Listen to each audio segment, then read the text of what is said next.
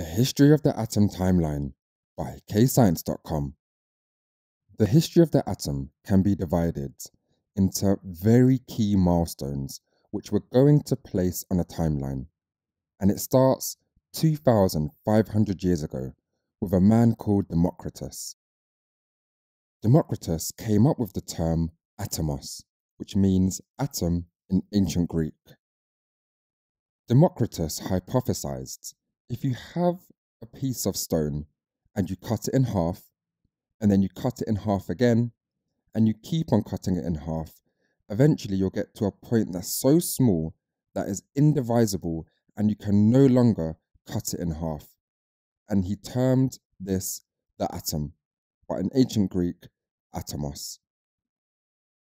In the 1800s, there was an English chemist called John Dalton.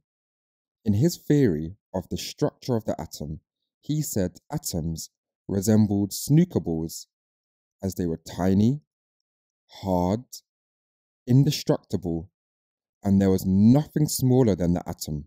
But we know this is wrong because atoms are made of protons, neutrons, and electrons. In 1897, the plum pudding model was released by a man called J.J. Thompson. J.J. Thompson said the plum pudding, which is an English dessert traditionally served at Christmas, where there are raisins embedded throughout a sponge. He said this plum pudding could be used to represent the structure of the atom. As he said, the atom consists of a sphere of positive charge, where these blue circles represent the negative electrons embedded throughout. In 1909, Rutherford and his team conducted the famous gold foil experiment, which consisted of an alpha gun, a very thin piece of gold foil surrounded by a fluorescent screen to detect the alpha particles. When the alpha gun fired the alpha particles, the majority went straight through. Some were deflected to the side, and very few were deflected straight back, only 1 in 8,000.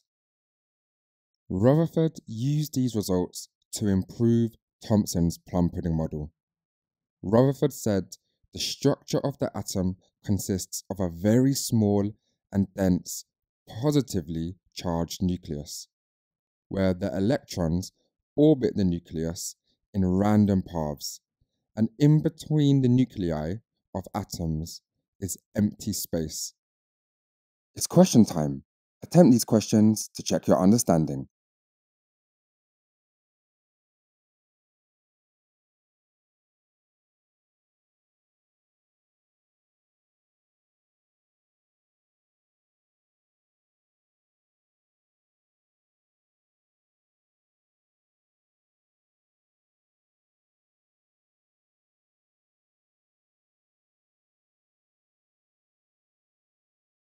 In 1913, Moseley discovered the atomic number.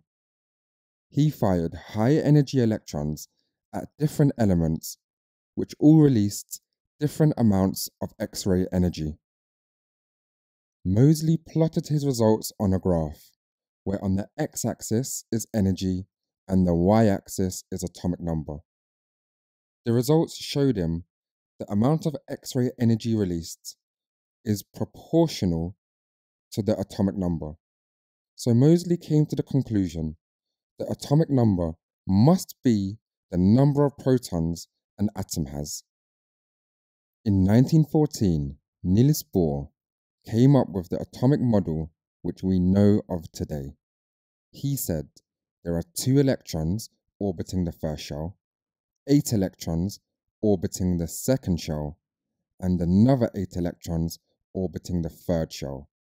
He improved Rutherford's model of the atom by saying electrons are in fixed energy levels at set distances from the nucleus. It's question time. Attempt these questions to check your understanding.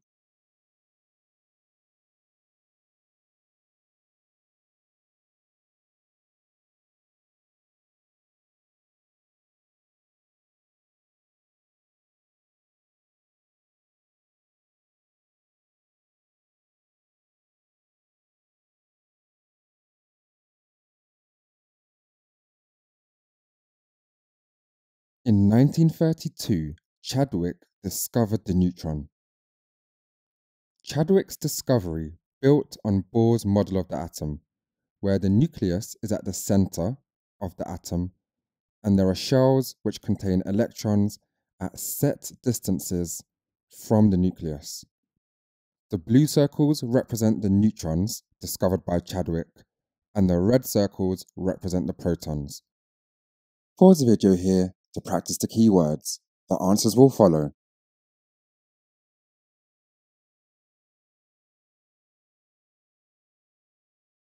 Press pause to answer the questions. The answers will follow. If stuck, just rewatch the video.